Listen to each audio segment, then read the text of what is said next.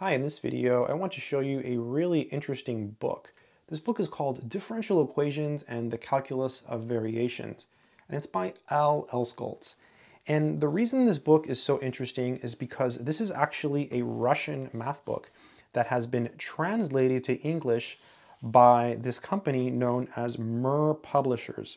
Notice it says Moscow here. So I bought this book because for years, people have been leaving comments asking me if I have any books by Mir Publishers. And I always read the comments and I always searched for books and I always thought they were too expensive. So one day I decided, you know what, I'm going to get at least one book from Mir Publishers just to check it out, just to see how good this book actually is. And honestly, I am completely blown away by the quality of this book. So Mir Publishers is a publishing company that still exists today, but it existed originally in the Soviet Union, and it was completely state-funded at the time. And because of that, they were able to produce books and sell them at very low prices. So basically, they take Russian math books and Russian science books, even cookbooks. I mean, there's all kinds of weird books that exist by Mir Publishers, and they translate them to English, Spanish, and other languages.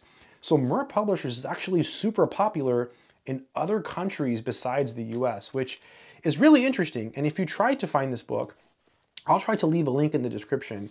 You might be able to get it at an affordable price, but these are like really rare and really limited, at least in the US. So in this video, we're going to take a look inside this book, and we're also going to do a simple problem, and I'm going to try to pick a problem that you can understand. So if you just have like some basic calculus, you should be able to understand the math and the problem I picked. I'm just going to pick something that is easy to explain and easy to do. So if you know some calculus, you should be able to understand some of the math in this book. All right, let's go ahead and take a look inside this awesome book. The inside of the dust jacket has this really cool description. We should read it. This text is meant for students of higher schools and deals with the most important sections of mathematics, differential equations and the calculus of variations. The first part describes the theory of differential equations and reviews the methods for integrating these equations and investigating their solutions.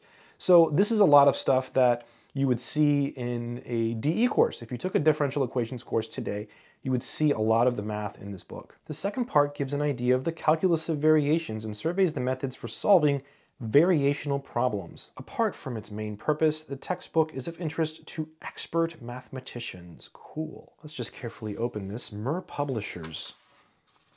Yeah, I don't know how to read that. Wow. Differential Equations and the Calculus of Variations. Translated from the Russian by George Yankovsky. Printed in the Soviet Union. It's like a stamp. It looks like it's been stamped, which is really interesting. I have other books by Mir Publishers now, a few, not many, and they don't have that stamp. So that's really interesting that this one was actually stamped. To the reader, Mir Publishers welcomes your comments on the content, translation, and design of this book. We would also be pleased to receive any proposals you care to make about our future publications. Wow. Interesting. The subject of this book is the theory of differential equations and the calculus of variations. It is based on a course of lectures which the author delivered for a number of years at the physics department of the Lomonosov State University of Moscow. These are the table of contents, and so part one is on differential equations. So a lot of this material you would see if you took a class in college. Notice these topics are all very familiar if you've taken DE. So if you're studying differential equations today, these are things that you would actually learn. So in theory, you could use this book to learn differential equations. And it does have a lot of examples. I was surprised. So I'll show you some of the examples in the book in a minute. Systems of differential equations, that's also sometimes covered in a course. Theory of stability, that might not be something you see in an introductory course. And then partial differential equations. And then part two is on the calculus of variations. So this is typically something you would not see in a differential equations course if you took one today. So, and it has answers to problems. Here it talks a little bit about the motivation for differential equations. Basically, it says that oftentimes it's difficult to find formulas that can explain some physical phenomena directly without actually using derivatives. And basically, here it says, equations in which the unknown function or the vector function appear under the sign of the derivative or the differential are called differential equations. Then they give you some examples. For example, this one is the equation of radioactive disintegration. It's a really easy one to solve. Here you have the equation of the motion of a particle of mass m under the influence of a force F dependent on the time. And here you have Poisson's equation. That's a fun word to say, Poisson. I believe it's French. Here's the first example in the actual book. They tell us that dy dx is equal to y over x. And it says that each point different from 0, 0, the slope of the tangent line to the integral curve is the ratio y over x, which basically means that these slopes are the same as the slopes of lines that start at the origin to a point x, y. And here they give you this picture here, which describes the integral curves of this differential equation. They start off by talking about separable equations. So you have one example, two examples, quite a few, 3 examples, 4 examples, 5 examples. I mean, this is more examples than you would see in a modern textbook. I missed 6. 6 was here. 7 examples. So that's quite a bit of examples just for separable. 8 examples. 9 examples.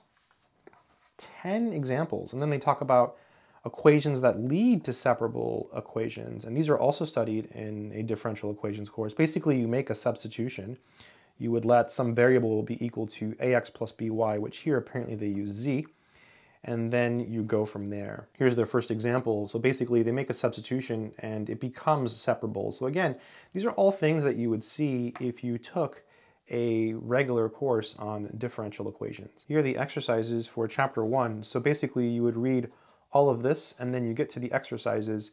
So you just have a bunch of differential equations here and they don't really tell you how to solve them. Like they don't tell you what technique to use, which I think is good because that way you have to figure it out and you learn more that way. Now it's quite a bit to read before you get to the exercises, but you probably want to read this book with a piece of paper and a pencil and just like work through all the examples, which are really good, and there's plenty of them, which I think make this book really good for someone who wants to just learn a little bit of differential equations. Look at all of these problems, 66 problems.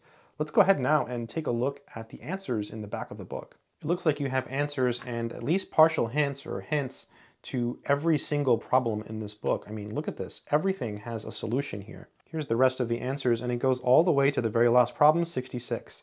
So this book has answers to every single problem in the book. I think that makes this an incredible book for self-study. All right, let's go ahead and solve this differential equation. So this differential equation is going to be what's called a separable differential equation. Basically, the goal in solving a problem like this is to separate everything. So you want basically f of x dx on one side and g of y dy on the other. So all of your x's together with a dx on one side and then all of your y's together with a dy on the other side. Once you have that, what you can do is you can integrate both sides and you can go from there. So in this case, you notice we have a y here in a dx, an x here in a dy. So that's no good. So as a good first step, maybe let's just add this over to the other side. So we have the tangent of y dx equals cotangent of x dy. And this problem is pretty easy relative to some of the other problems. This is actually the very first exercise in the book that I was showing you. So we're still not there. We still need to get all of the x's together with the dx and all of the y's together with a dy. So what I'm going to do is I'm going to divide both sides by cotangent and divide both sides by tangent. So dividing by cotangent, dividing by tangent, this is going to come over here, so we'll get 1 over cotangent x dx, but then we're also dividing the tangent, so this will come over here, 1 over tangent y dy. And we want to integrate this, so this needs to be a little bit cleaner. So we want to write something that we know how to integrate. Well, 1 over cotangent is tangent, and 1 over tangent is cotangent. And now we can integrate both of these. Now you might have these memorized. I do. I'm going to go ahead and write the answer down and then I'll come to the side here and I'll explain how I came up with it.